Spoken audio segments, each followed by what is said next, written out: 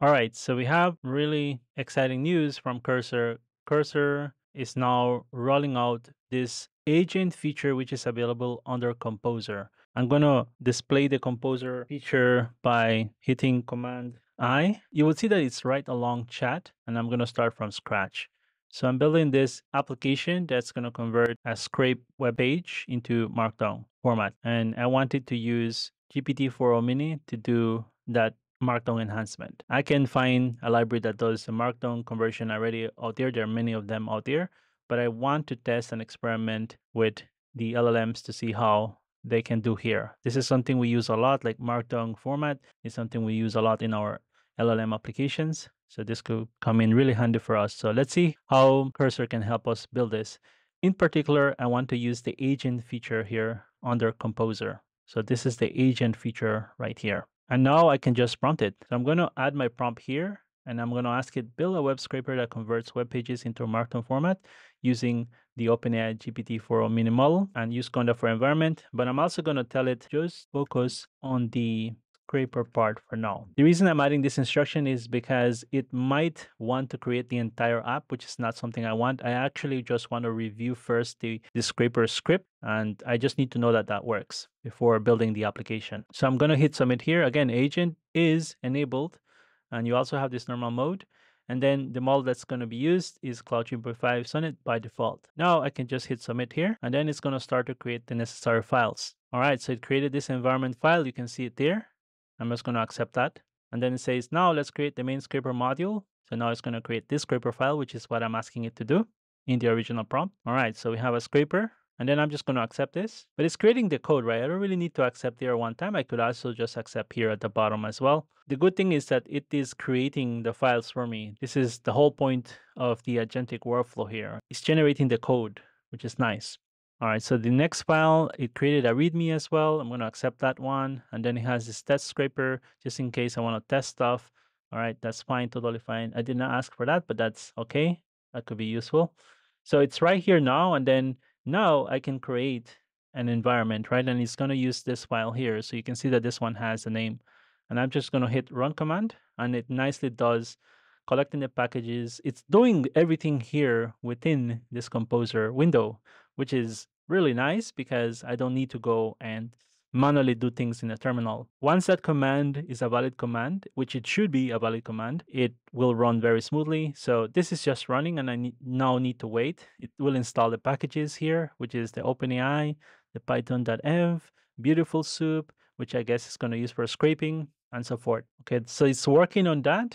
And then, okay, you see some warning there. That's totally fine. It's going through. I can see Beautiful Soup here. So it's installing all of those libraries that it needs for the project to work. I'm just going to close some of these windows. I don't really need them there. This one as well. Okay, something I'm not seeing here right away is that it should have something related to the use of the OpenAI model, right? This is explicit right here in the instruction itself, and I don't see it anywhere yet. So I'm very confused about that, why it did not do that. Maybe it's too much instructions, right? The instructions are too much for the system to do. Anyways, I'm just going to go through the whole process, and then I'm just going to give it some follow-up to see if it can fix that. Okay, so this one is to activate. All right, so I'm just going to run that, and it's just going to test the scraper, it looks like. It gave me a summary here of what it did. Now I want to go and test this myself. I actually need to go and run this myself. So I'm going to go here and put it in the terminal because I really want to test what it did. Okay.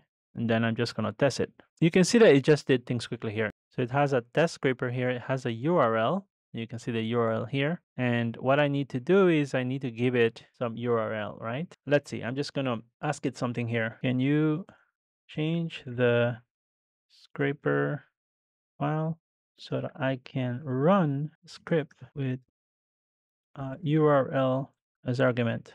So, okay, now it's going to do that. I'm going to accept this. I'm going to close this one.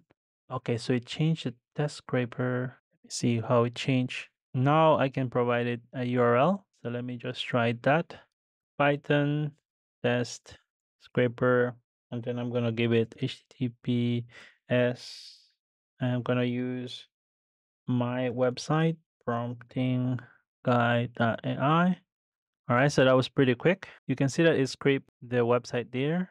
I can tell it add a function to convert the web page to Markdown using OpenAI GPT 4o Mini. All right, so now it's going to do that. So it's going to look at the scraper agent, and that's where it's going to write things. So this is where it's generating the code now. You can see that it's focusing on that scraper. All right, so we can see that the OpenAI stuff is there now. And that's important, right? That's part of this code, that it needs that OpenAI key and it needs to create some kind of .env file here as well. All right, so I'm going to accept everything here. And then obviously it's going to create that .env, that example file right there. And then it says it's going to create that template. And then it's going to update the README, I guess. That looks good to me. Okay, so this one, I'm going to accept this one. So here are the new instructions. It says copy that .env, that example to .env and add your OpenAI key. So what I'm going to do is I'm going to go here, accept this one. I'm going to copy this one and then create a new file, .env. And then here I'm going to paste my API key. Alrighty, so I already did that part. I did not show that part because that's my API key that I'm using from OpenAI. Okay, this one is fine, accept. And it has these options where I can select where I want to output the article to. You can see it right there. Run the script with the -- markdown flag. Okay, fine. All right, so I'm going to do that. And on top of that, what I'm going to do is I'm going to actually output it on a specific file. Output, just going to say prompting guide.md, and I will submit that. I guess these are really helpful, these different flags, because it's going to do something very explicit. It's taking a bit of time because now it's going to call the model to do the formatting for me. So now I know that it's doing that. You can see that it started to add these different tags here. So I'm going to go through the output file here, which is this one, and let's look at it. And exactly what I was thinking, that now it's using the model correctly. So it's doing the markdown stuff. It looks really nice. And this introduction stuff is because the next part of this guide is the introduction. So it just included that as a header here, which is not entirely correct. And that's something that I can try to fix and try to enhance a little bit better. All right, so it looks like it's working. And now I want to convert this into an actual web app.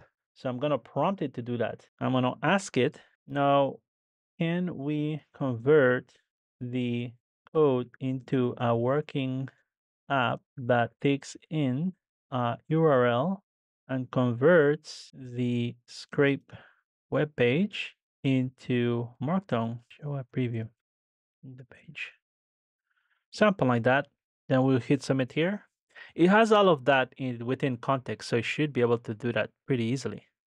Yeah, I'm gonna close these guys here. That's totally fine. I'm gonna close that one.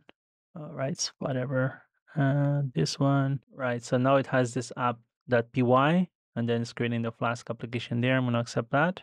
And now it's creating this index.html with some modern UI. Just gonna close all of these guys. So it added it here under templates. And now it's just updating the README. The README, it's again, because if you are building a project, it's nice to have a README, and that's totally okay. All right, so that looks good. I'm gonna accept this. All right, just run the command. Okay, so it looks like it finished things here. I'm just gonna say python app.py. It says from Flask import this one, no module name Flask. And let me see. So I know exactly what happened here. And that's because it did not update with the new libraries. So at some point it should have asked me, okay, here it is. So he added these, it did not update it, right? It did not update the environment installation. Well, I know that, but you can imagine someone that doesn't know how to set these projects up, they'll be confused about that. So for some of you that are starting, right, this is how you kind of interact with the system. If you see a mistake here, you could add this context here to the system and it will sort of guide you, but I already kind of know that this is the issue, updating with Flask. So if you look at the environment here, it does have Flask here. I can accept it. And then it says conda deactivate, and this is what I need to do. Okay, I'm just going to follow it. I'm very curious how it does things. There's a much easier way to do this, but I'm using the system. I'm using the agent. All right, so okay, it goes through it again. It's going to create it. That's very inconvenient. But you can see that these systems are not perfect. This is what I wanted to do this video, because there's a lot of hype about these things online. And these systems are not perfect. I am experimenting with different IDEs. So I used Windsurf the other day for this exact same application, and it took me less than 15 minutes to complete it. but my experience so far right now is inconsistent, right? I'm creating this, it goes through different problems here. I need to know what I'm doing. Otherwise, I don't know if I can get this up and running. You definitely need to know a little bit about what you're doing here. And Windsurf to me is a little bit better in terms of like just getting you started with things. And as models improve, this might improve as well, this whole experience that I'm getting. All right, so now it's creating the environment. It's doing this whole process again. Okay, that took a little bit of time. I'm going to skip this one because I'm just going to do it from the terminal here. Python app.py. And there we go. It looks like it's going to run this time. Perfect. So now I can take this and then I'm going to open this in my browser. So this is the application now running. And here I can add my website. I can say https prompting guide.ai, convert to Markdown, and then it's going to do the whole process. It's going to take a bit of time because it's using the model. I need to verify also what model it used. I asked it to use GPT-4o Mini, but I noticed with Cursor, it struggles to do anything related to the OpenAI models or any of these models. All right, so I have the preview here and then the Markdown here. Okay, that Markdown looks nice. So there is a preview and then there is a Markdown as well. So it's previewing the Markdown. That's okay. It could have been better, the UI at least. All right, that looks good. It looks like it did it correctly, and then I can copy the Markdown to the clipboard, and now I can paste it wherever. All right, it's working good. And now I'm going to go back and check the model that it's using. So I'm going to go back to the code, and I want to check which model it's actually using. You can see here again, GPT-4. This is not the correct model. Cursor struggles with this. They need to get this one right because I do build a lot of AI apps, and it's frustrating that Cursor does this every time. And when I use Windsurf for this, I'm going to do a video of that next. You will see that it just does it. Once you specify GPT-4o Mini, it just does it for you. Anyways, I'm going to end the video here. Thanks for watching. Consider leaving a like and subscribe to the channel. Let me know your thoughts on this new feature. I think it's very promising. There's definitely a lot more work to do. I'm going to do a follow-up video to this when the updates come in. And I'm also going to do another video with Windsurf with the same application that I'm building here. Thanks for watching, and I'll see you in the next one.